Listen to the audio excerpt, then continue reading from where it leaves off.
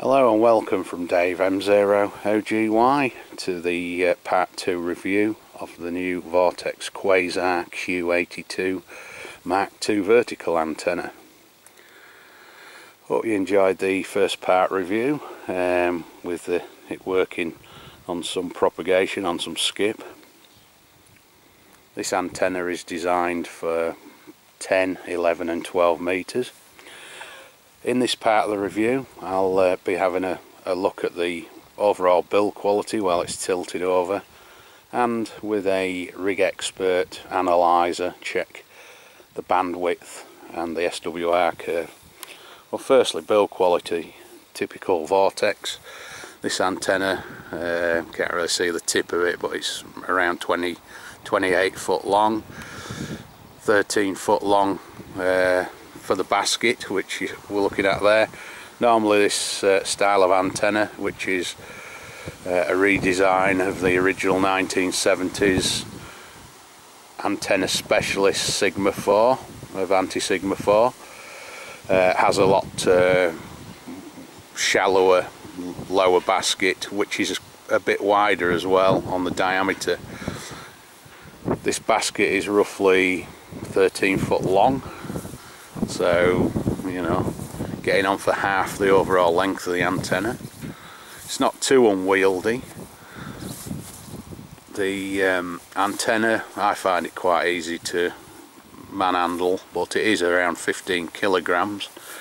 But looking around it, typical Vortex build quality, built like a tank. Plastic, all this, using staff clamps.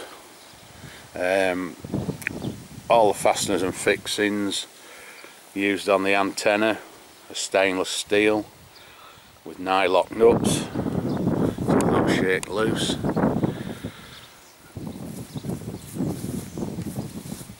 Radiating element, all using heavy duty exhaust clamps. Certainly no Jubilee clips or anything cheap and nasty on that.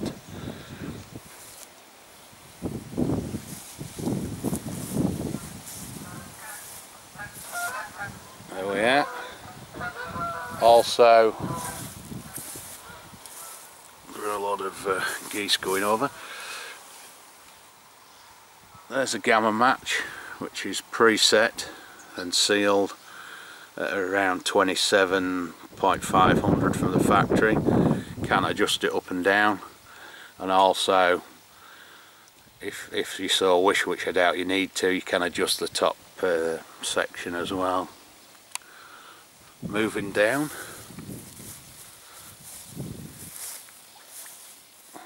the mount. The element mounts into a substantial aluminium box section. It's all cross drilled with stainless fasteners.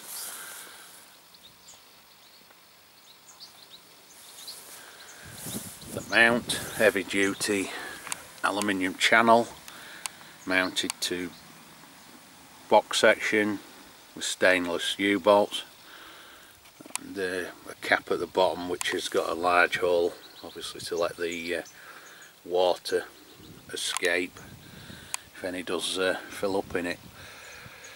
Overall, it's around 28 foot long, and the basket's 13 foot, as I said earlier. So it is a big antenna, large antenna, 15 kilograms.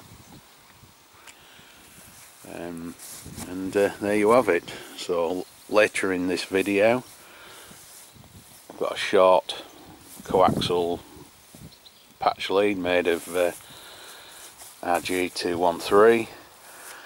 I'm going to test it out here with the analyzer, so catch you in a bit.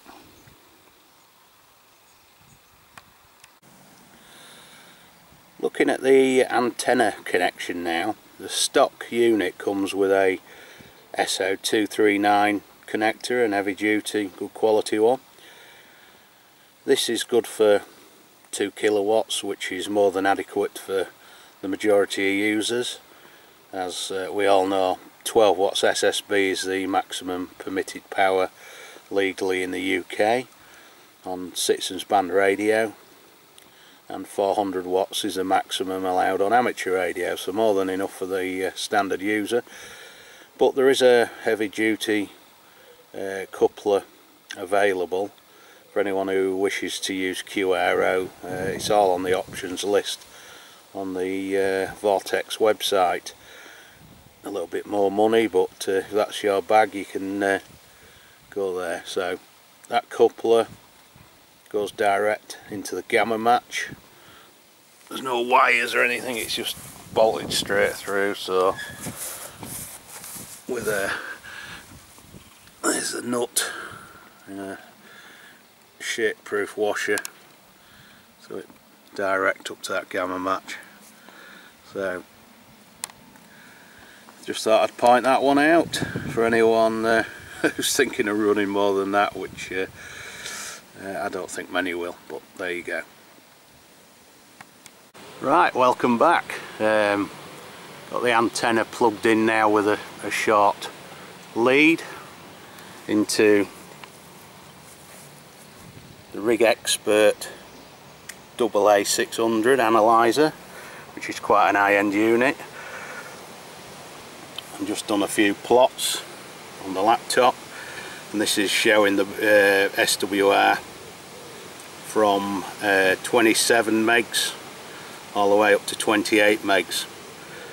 So as you can see, it's quite low and flat all the way across on the 27 meg band. There we're at 27,500.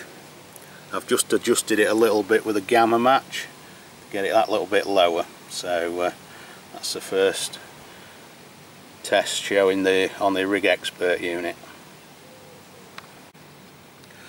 Just plotted this graph. This is all the way from 23 megs all the way up to 31 megs. The dip down there.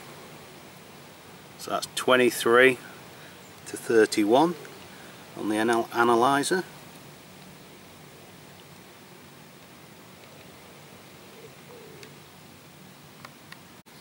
Right, one final graph on the antenna. This is what's known as a Smith's chart.